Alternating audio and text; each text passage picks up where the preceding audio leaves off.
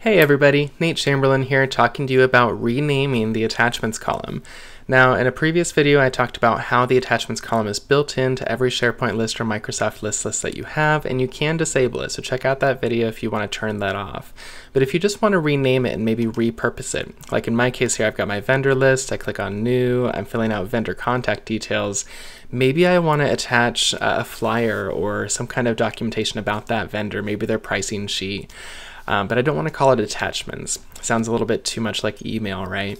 So traditional methods I might use to rename a column would be dropping down the column header. So if you do have it in your view, you could drop it down, go to column settings, and you'll notice there's not an edit option here or a rename option. Okay, so that one's out. I can't go that route.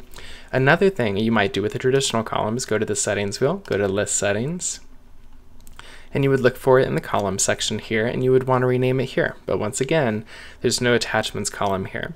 So what we're going to do is we are going to go to list settings where I am right now. Again, that's settings wheel and then list settings, and then just click on any of the columns that you do see there. So for example, I might go to my created column.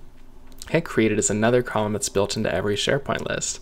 Now at the very top here in the URL, we're focused on the very end where it says and field equals and then the name of the column.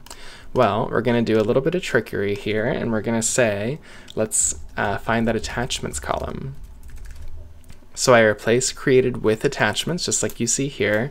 I hit enter, and it'll take me to the column settings page for attachments, even though I couldn't get there by clicking around.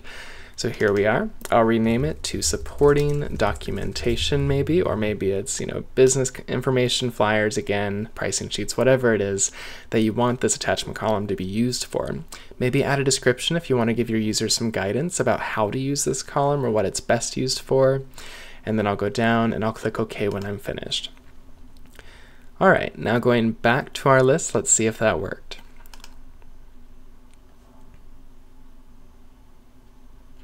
Perfect, so here we are. It's a little bit too long, so keep that in mind as you're renaming your column. But here's supporting documentation. I click on new, I just want to make sure it's everywhere, and there it is, supporting documentation. Great.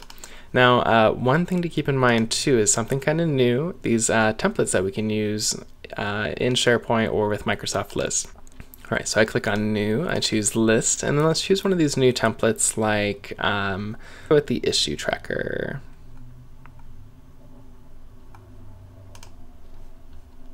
And I'll use that. I'll go ahead and create it. We'll call it 2 since I already have one.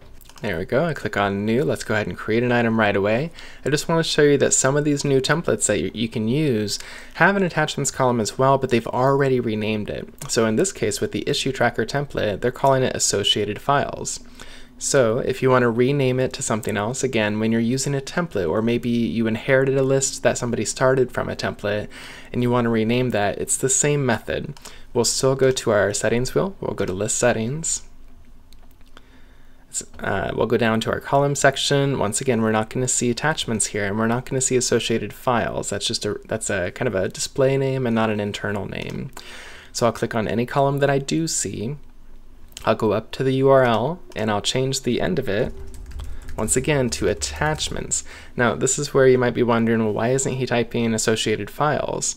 When these templates create the attachments column, they still create it called attachments, and part of the provisioning process renames it to associated file. But at its core, its internal name is still attachments.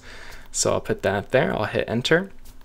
It'll take me to the column settings page, which shows us it is called associated files now as a display name. So I'll go ahead and rename that back to attachments here. And that's it. Let's go ahead and double check and make sure that that's stuck. Go click on new here.